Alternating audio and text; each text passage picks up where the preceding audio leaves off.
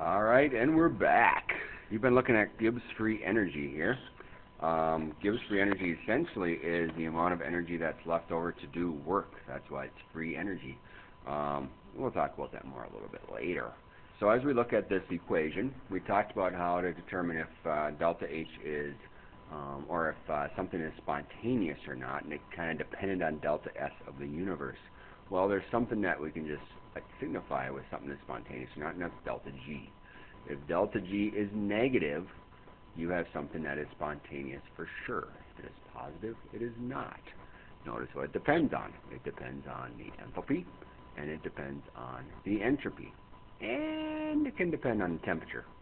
So that's where it says depends here, because it depends on the delta H and the delta S value and what's going on with the temperature there. We can have some different things going on. If the delta H is negative, that makes this negative. If delta S is positive, it makes this positive. And if delta S is positive and delta H is negative, it doesn't matter what the temperature is. It's a positive number because it's in Kelvin. No matter what, delta G has to be a negative number. And then you have the different situations with delta H versus delta S. And then the other for sure case is if delta H is positive minus a temperature, which is a positive number.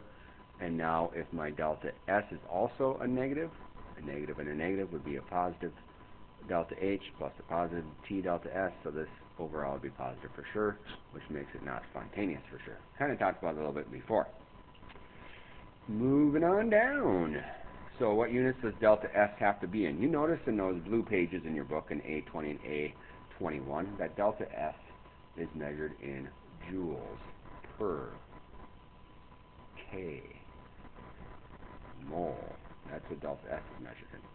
It's in joules. Well, if you're going to use in that equation above, you're going to have to compare it to what everything else is in, and that's in kilojoules. So you're going to make sure you put it in kilojoules when you get done, or if you're going to use it in that equation. We already kind of talked about this. This has to be negative for it to be spontaneous, positive if it is not spontaneous. Moving down to the next stuff. So what's it depend on? It depends on here the value of, since we have delta G equals delta H minus T delta S, which is on your green sheet if you haven't noticed, because it's used a lot. It depends on how big these numbers are. It depends on how big those delta H and delta S are, and it can depend on the temperature. It can be very dependent. We'll see that here in a little bit later. So, as long as delta G is negative, it's spontaneous. But it depends on these two if it's going to be spontaneous or not. Alright, now we've done delta H before, products minus reactants. Let's just do all three of them. Hopefully you've already seen this, but I'm just going to plug in some numbers here real quick. I'm taking them from the ChemQuest people here, so I forget exactly if all these line up perfectly with what's in the book. If I go and do products minus reactants for this, I'm just going to put the values that I have, 1206.9, and that's kilojoules. I have negative 635.1 kilojoules for the CaO, getting big letters here, and I have negative 393.5 kilojoules. Remember, these are delta H of formation, how much energy is released with each of those compounds getting together. So delta H of the whole reaction is going to be products minus reactants, which is 178.3 kilojoules. Delta S is in joules, 92.9 joules. This is 38.2 joules, and the carbon dioxide is 213.7 joules. For an overall, when you take products minus reactants, an overall amount of 159 joules. I lost my joule here. For the kilojoules. For delta G, I get a negative 1128.8. Again, these may not match up perfectly with what is in your book.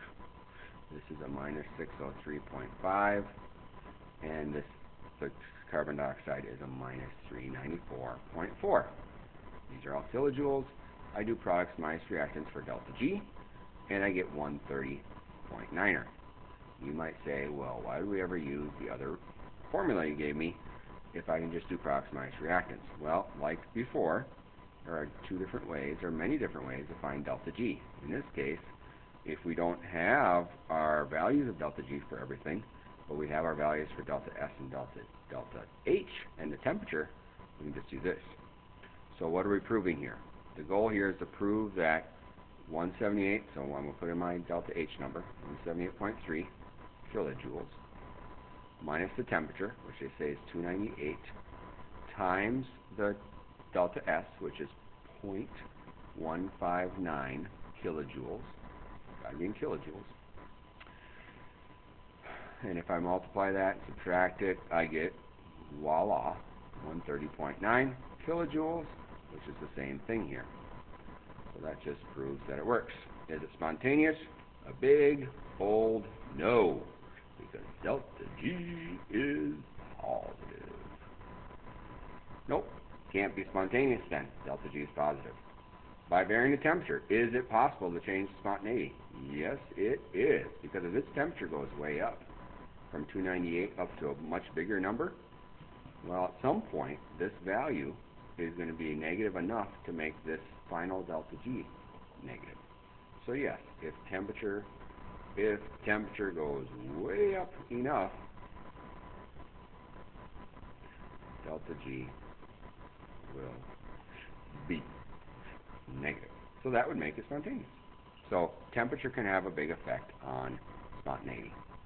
All right, coupling reactions. You read about how this works here. Sometimes you have a reaction that's not spontaneous, but if you put it with another reaction that is, you can, kind of like when we added reactions before, we can add up those delta G's. Remember when we did K's, we can't just add them up. We had to multiply the K's. Well, this is different. This is what we did with like Hess's law. We add up two reactions, and we can just add up the H's. Well, we did the same thing with Gibbs free energy. We can do the same thing with delta G. If I add these two reactions, this is the overall final reaction. If we do that, we can just add up the delta G's, and then those two reactions together, if we look at this total reaction, is now a negative number. What's so great about that? Well, if it's negative, it's spontaneous.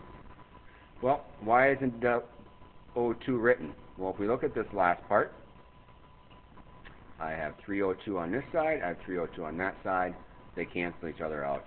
So, just like Hess's law, that occurred way back in chapter 6. It's not written when they cancel each other out. All right, number 9.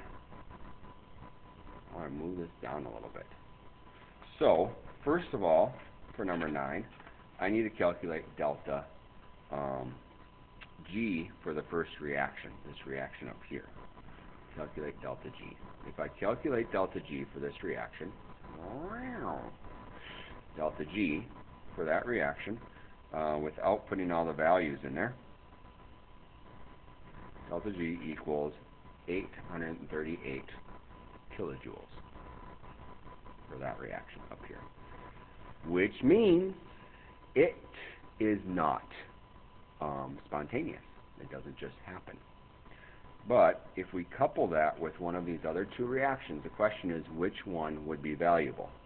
Well, if we figure out the delta G, which I hope you've done, if I figure out the delta G here, it's negative 800.8 kilojoules. Again, might be slightly off from what your book is giving you. And this one is negative 1404.9 kilojoules. All right. So if I add two reactions together, negative 38 and positive 838 and negative 800, I still don't get a negative number. However, if I add this one, put a star on it, let's underline it. Ooh, if I could only bold it and italicize it. Oh well. And if I combine this one and this one, I could get an overall delta G that is negative if I couple those two together. And that is cause for celebration. Woo! All right, what would be the overall reaction by coupling those two together? Well, I'm going to put that right up here. It'd be Al2O3 plus 2Fe plus 2CH3OH plus 3O2. That's a lot of stuff. Yield Fe2O3 plus 2Al plus 2CO2 plus 4H2O. For a total, grand total, delta G, which is a negative we know, but it will be negative 566.9 kilojoules. And that, my friends, is the gist of Gibbs free energy. Now, we're going to do the back of that sheet that you did before with entropy and take a look at those numbers.